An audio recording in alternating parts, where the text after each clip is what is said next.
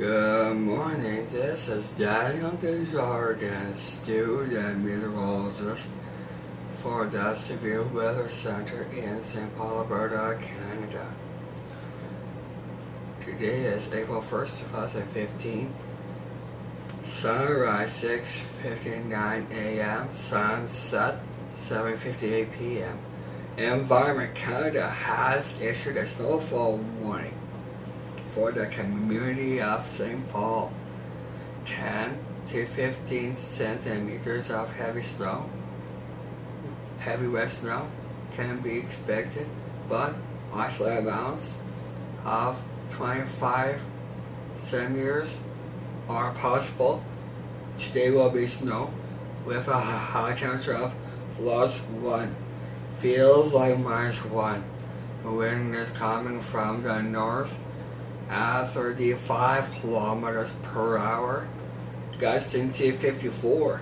Relative humidity 93%. Pressure is falling to 99.8 kilopascals. Tonight will be partly cloudy with a low temperature of -9. The forecast for the next 4 days. Thursday, variable cloudiness, high +1, low -9. Friday, a few flurries, high +3, low -5.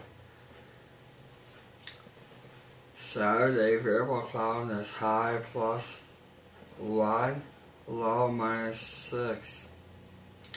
Sunday, few flurries, high -1, low -6.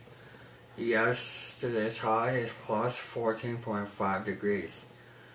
Yesterday's low +1.6 degrees. The coldest temperature was in 2002 at -18 degrees. The warmest temperature was in 1991 at +18 degrees. Join me tomorrow on St. Paul Community News.